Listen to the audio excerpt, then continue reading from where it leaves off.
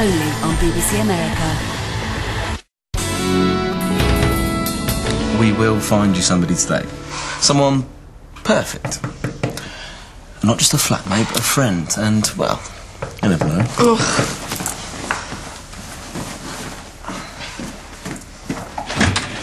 Any cats? Cats? They make me eczema flake. Bradley can't be near them either. He likes them, but a bit too much. And who's Bradley? Python. Is this a one-bedroom? Only I don't mind sharing. That really won't be necessary. Why don't you tell us a little bit about yourself? Well, I was living at home, but my mum said she couldn't stand it any longer. Stand what? I think we've heard just about enough. Jake, there's hardly anyone left to see. Maybe we should... You are joking. Hang on a minute. This isn't where that paedophile was living, is it? What? And you must be the husband. The hit-and-run killer. That's enough. You're telling me if people found out that I was living here, my reputation would be in tatters. Oh, get out. These people make me sick. Murdering child abusers. All of you! I'm so glad you were here. It's okay. Why can't I have my old life back? Coffee? Yeah. Thanks. You know, you better make sure we get this flat, else we're never going to reignite a spark. Is that what you want? No. Well, you better make sure that pedo sister likes us then. Well, I can't believe you just said that.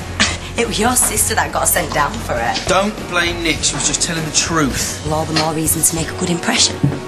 Oh, you know what? I just don't think it's a very good idea. Who, you that suggested moving out? But like you said, Nancy's not my biggest fan. Well, just use some of that Rousseau and charm, and she'll soon forget everything. I don't think it's going to be that easy, but... Well, what's she going to want to know? Well, that we can pay the rent on time, and we're not going to be a nightmare to live with. All right, then. I'm dead easy, me. Ross. All right, you can give off a vibe sometimes, you know. You just better make sure we get this place.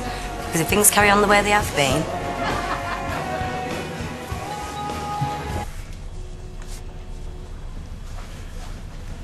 We'd like a word.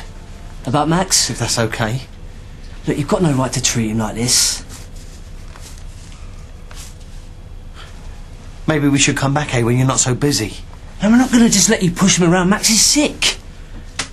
I'm just trying to help. Don't think we haven't worked out what's going on. More than I have. Driving by, this place, everywhere you're not protecting. I did try and warn everyone. It's important to look after your security. You don't provide security. No? No, the money we pay just stops you doing any damage. Now that hurts. Yeah? Well, you're not getting another penny out of me. Your choice.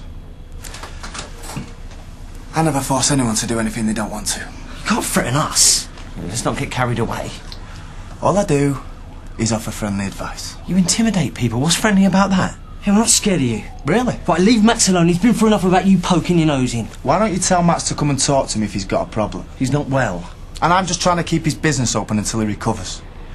Now, if you don't mind. Yeah, well, this isn't over. Maybe not. Still, your choice. Take care of yourselves.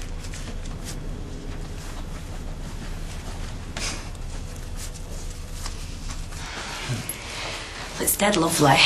Really modern. Yeah, it's really nice. Nancy was only looking for one person for the room. Yeah, but you've had couples living here before, haven't you? I mean... Before his sister put mine in prison, you mean? Well, your sofa's really nice. We had one just like it in mauve and green. How is, Becca and the baby? Can I have a quick word? Babe, I think we should go. We're not going anywhere. This is perfect. But nothing. This is ours. I don't have a choice. Have you even thought about this? Well, at least they're sane. Think about who they are. I need someone to move into the flat now. And who else have we seen that even comes close? I don't care how hard it is. I just need to hang on till Becca gets back. Assuming we don't see anyone else, the room's yours. Yes.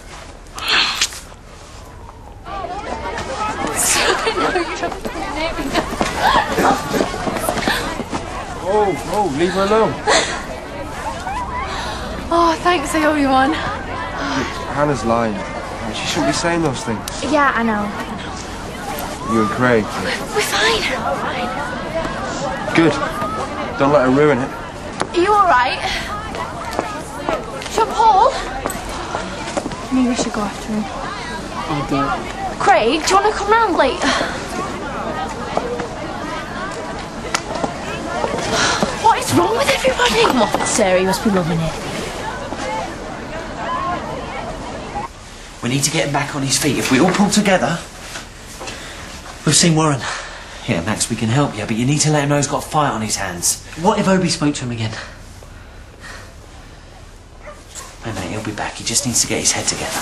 Yeah, you will get Warren out. No, that club is yours. No one can take it away from you. Exactly, we just need to keep the pressure up. I mean, they're cracking the end. Yeah, show him we're not scared. Right, I better get off. You told me you're coming. In a minute. I was hardly likely to smash up the place 10 minutes after talking to you, is he? Well, maybe I better go with him. It'll be all right.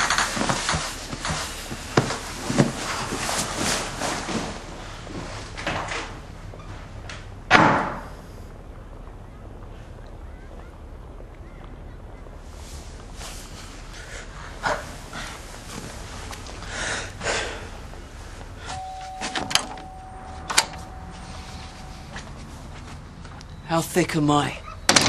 It's all in your head. What is it that I do that says walk all over me? Please, Craig. Yeah, it's unbelievable. Firstly, Darlene, now Sarah. What's she done? You tell me. You suddenly started fancying her. What was it, The way she dressed? Look, Craig, Something she said, maybe. I just liked her. And what'd she think of you? Where's all this come from? From having had enough of being treated like a mug. Craig, Sarah likes you, right? Only you. There's nothing going on between me and Sarah. Right. So why does everyone say there is? Look, so what if people fancy her? Alright, you should be pleased. Pleased? What, pleased she's lapping it up, or...? Flattered. Flattered that out of all the people that fancy her, she likes you. And where do you fit in? I'm just another one of the guys who she's not interested in. Look, why don't you just stop listening to all the stupid comments and enjoy having a fit girlfriend? No. No way. I'm not letting it happen again. Craig! Getting stressed like this